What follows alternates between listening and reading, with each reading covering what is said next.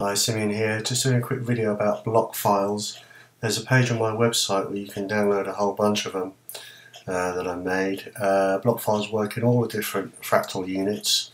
There's some presets on there as well, but they only work in the Aspect 2 and XL. Now if you haven't used block files before, you might be a bit confused about what they are and how you get them into AxEdit. A block file is basically just a collection of parameter settings, just defining where all the parameters are for a particular effect. But they're very handy because you can save them into your library and then recall them into any preset that you happen to be editing. Now if you haven't used block files before and you're not sure where they go, you can create a dummy one by clicking save here. Just give it a name, and then we can quick AxEdit because we're going to have to restart it later anyway. And they go into your AxEdit workspace, and you can see here that test app block file I just created is here. So if you don't know where your workspace is, you could search for the block file and find it that way. So this is the one of the zip files that I downloaded from my website.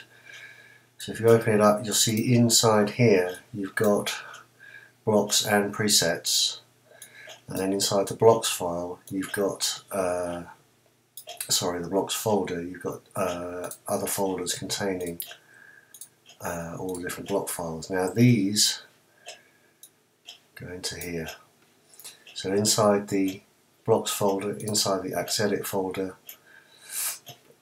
they go in there, and in the other zip files are other folders which you would add onto this list here. So now when we reopen AxEdit, it should read the block library, hopefully. Here we go. And now we'll get rid of this. We can add in either by right clicking here and going to the library. We can recall one of these like this, or we can view the all the blocks for this effect type down here and choose another one. Now if you quite like this but want to make some changes to it, like this for example, you could click here and you could do a save as, and then give it a unique name and save it. And then when you go to a new empty preset or preset you happen to be editing, you can then recall it. There's the one I just saved there, and it will load with the settings that you just created.